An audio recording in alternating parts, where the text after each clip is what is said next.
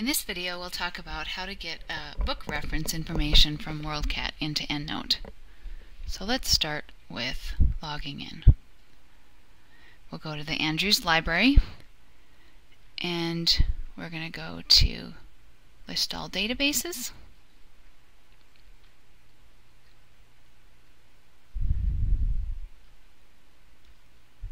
And they'll come up over here. There we go, right here, the WorldCat.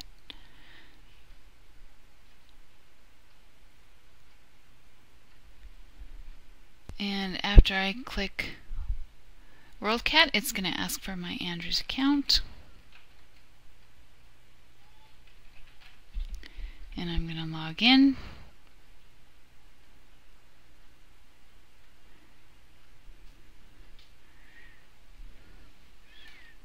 And I'm going to log in again. Sometimes it asks for this more than once. I'm not sure what makes it do that. Alright, and here I am in WorldCat. And sometimes you'll be searching for books, other times you know the book that you want. In my case, I have a specific book in mind because of one of the articles I read. I want to find the book that was mentioned in, I think it was a dissertation actually. So I want to actually search the title, see if I can get this to come up, the title phrase. Okay, I tried that in another browser so you can see it a little better. So I'm searching title phrase, and my title is basically the title of the book, Constructivism and the Technology of Instruction. And now I'm going to search. And remember, there's additional information on the Andrews Library page about how to search in all these different databases. Alright, now this particular book is not in the Andrews Library. Often it'll say right here where it is. It'll have a little icon. So if I want to actually read this one, I need to either buy it or get it from interlibrary loan. But at the moment, all I want to do is get it into my Endnote so that I have it in all my references. So I'm going to mark it by checking it, and then just like we did before, I'm going to click Export. And this time I want to export just this one marked record. And again, export is getting my bibliographic information into Endnote. I'm going to click Export. And it wants to know, what do you want to do with this file? Downloads it, brings up my Endnote. I need to pick the Endnote file that I want this to go into. I'm going to click Open. And it's importing, thinking about importing. And what database did this come out of? I'm going to choose WorldCat. Whoops, I lost it.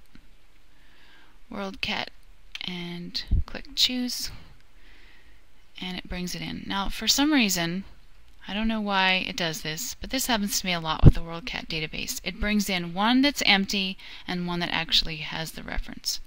So I'm going to just delete this one. Right-click and delete references. Reference, in this case. And alright, now it's gone. Okay, so what did we do so far? We logged in and searched. We're getting the bibliographic information into EndNote, basically exporting it, and now we want to check the APA format. And this is where sometimes things get a little crazy.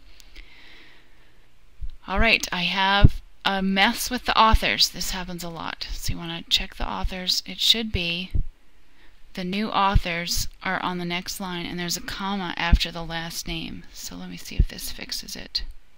I did Control S and Control W to close, save and close my changes and come back to the list. Alright, and here I have, looks like most everything is correct. It's happened to me before that the city doesn't come in correctly, so you definitely want to check that.